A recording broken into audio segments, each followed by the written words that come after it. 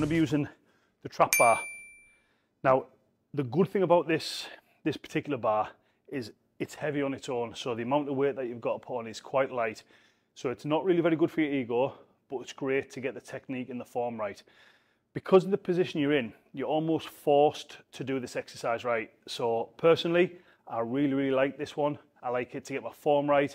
When I'm really trying to get that mind to muscle connection, this would be the bar that I use for deadlifts.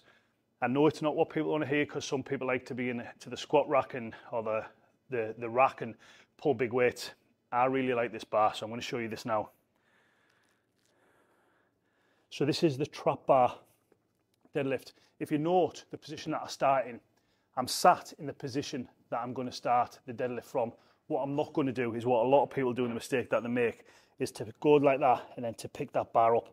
This would put me in a really bad position, which could potentially injure my back. So to get this down, we're going to start like we do with a house. Foundations are correct. Feet are shoulder width apart. My glutes are dropped down. My head's up to the sky.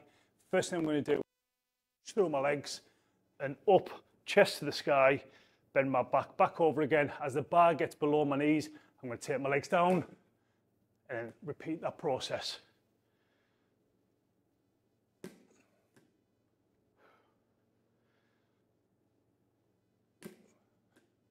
And every rep, the form that I take is by pushing the initial through my legs before my back comes into play. And I'm going to push my chest to the sky just to get that correct posture. And if you can see from the side, the position that this puts me in is perfect. Every one. It's called a deadlift for a reason. It's got no momentum to it. It's a dead start and a dead finish every time. Okay guys, so this is how to perform a high rope row to the head. We're using a rope attachment, and it's set to a height that was just about in line with my chin. Now we're going to take the grip overhand like so. I'm going to take the stretch off. I'm going to place one foot forward, fully stretch, and that is the position that I'm going to start in when I'm leaning forward. As I'm pulling it back, I'm pulling it up to my eyebrows, and just note my elbow position on this as well. I'm pulling it back and I'm pulling my elbows forward, almost as if I'm doing a front bicep pose.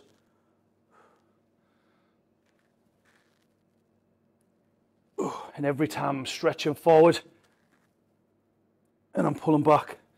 As I'm pulling my hands back, I'm driving my elbows forward to really engage the muscles on my back. One more. And that's a great way to do it. We're using a DAP machine. You can use a high cable, but just try and get the height set right so it's about in line within the side of your chin, using the rope handle. Okay guys, so this is a variation of a lat pull down, but we're not using a conventional lat pull down bar, we're using a cutler bar. Your hand grip is in a different position. So as we take this down to Ashley, what she's going to do, at the top, she's always going to emphasize the stretch on them lats. Now, what a lot of people do mistakenly in this is they lean dead far back, so they almost come like that. That's not how you perform this exercise. So you're just going to keep your head looking to the sky, and as she's going to bring that down to the top of her chest, holding that squeeze, and as she goes up, she fully stretches them lats off at the top. Can you see what she's doing? Then she's only coming back by a couple of inches just to allow that to pass her nose. Fully stretching and come back down. And you'll actually be able to see in the position that you're in now just how this contracts the back muscles. She's getting it down. She's holding that squeeze, back up again, fully stretching them lats. And this is one of the great exercises to target the lats on a back day workout.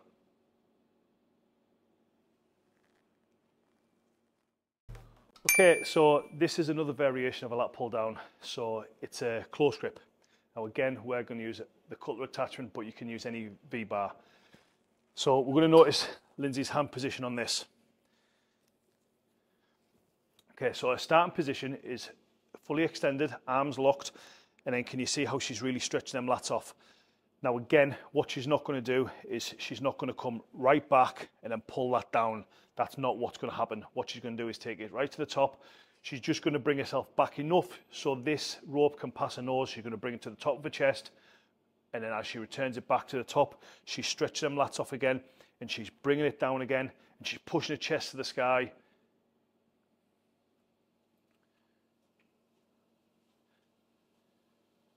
And the breathing's important as well. So her breathing's coming out at this point. She's breathing in as she goes up and fully stretching, and breathing out as she comes down and holds. 2 more ins. So again, if you take a side position on this, just watch the position that Lindsay's in. She's not leaning back. She's not swinging. She's not getting any momentum into there. This is complete isolation. Do 1 more there, Linz. Okay, hold on. My bad. Okay guys, so this is a wide grip on the ISO row machine. So first thing we've done is set the height that is correct for Linz. Now she's going to grab the bars at the very top. Now what she's always going to do in this exercise is as she brings her hands towards her chest, she's making sure that she pushes her chest towards them hands as well. So she's throwing it in, then she's going to stretch all the way forward, then she's going to push herself towards there as them hands are coming back every single time.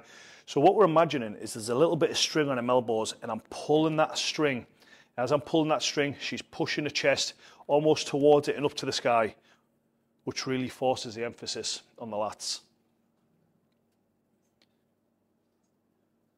Notice the breathing on this as well. She's breathing out at that point. As she goes forward, she breathes in. And as she comes back, she's breathing. So this is all going in a motion now. 2 more. 1 more. Final one. Push in, stretch, and take a full stretch all the way at the top. Hold that stretch, and then relax. Okay guys, this is straight bar, wide grip, standing preacher curl. There's a couple of key elements that I want to show you on this. The first thing is grabbing the bar about 1 inch wider than shoulder width apart. As we come down, we're locking ourselves in. Now, if we notice my foot position on this, where I've got my feet, I've got them spread wide and dug into the ground so I can get right into this. As I grab this bar, as I say, that's shoulder width apart. I'm going to go about 1 inch wider. As I bring this bar up, notice how my elbows are flared out, but the tricep is flat against the pad. As I come down, my wrists are cocked back over ever so slightly, and I'm dragging that bar up, and at the top I'm imagining I'm squeezing the pinky side of my palm to get the maximum squeeze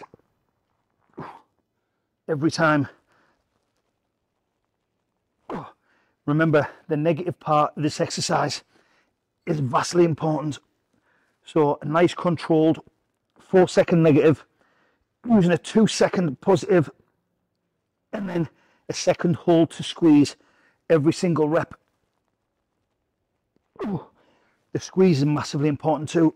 Make sure you hold that squeeze. It's important to get the blood to this bicep. So again, the pinky side of our palm, as we're bringing that up, we're imagining we're pulling it with that part there to try and get the maximum contraction onto the bicep. Okay, so this is how to perform an alternating dumbbell curl. What we've done is we've took a normal bench, put on a 45-degree incline, and she's just resting her glutes against it. She's going to do 1 arm at a time, and as she's going to bring it up to contraction, she's going to twist her pinky finger in, which is going to really overemphasize the squeeze on her bicep.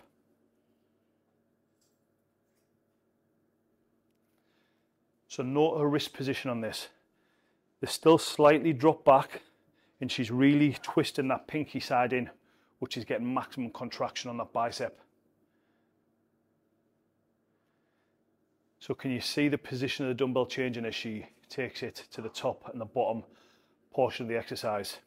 So she's twisting it now to be in line with the legs, and then she's twisting that pinky round. If you notice at the bottom, she's also tensing her tricep as she's alternating the opposite arm.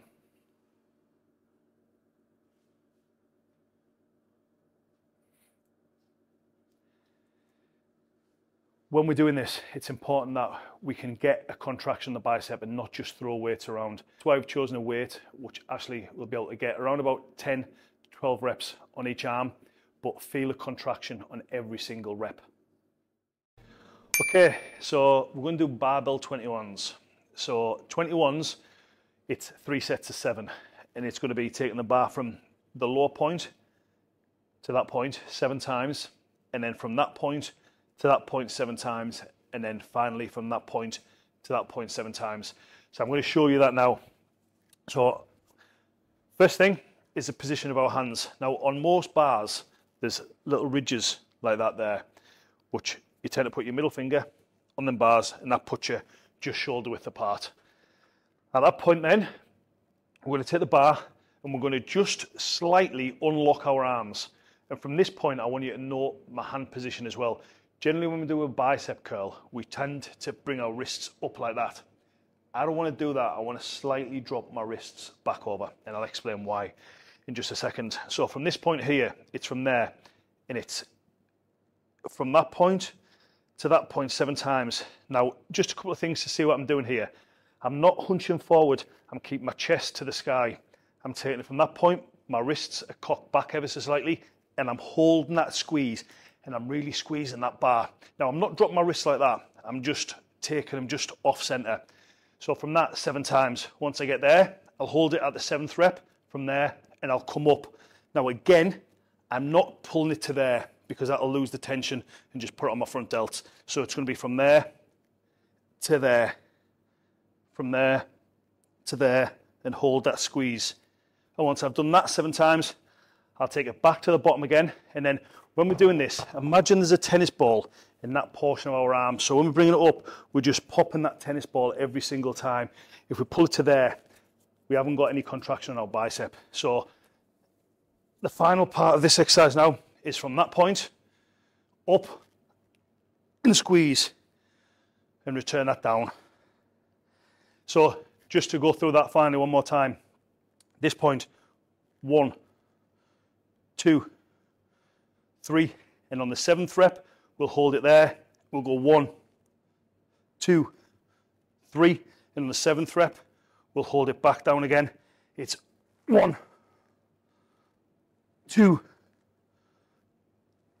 3, and on the 7th rep, that'll complete the full set of 21s, and you'll really feel your arms pumped on that exercise. Okay, so this is how you can do a spider curl on an incline bench.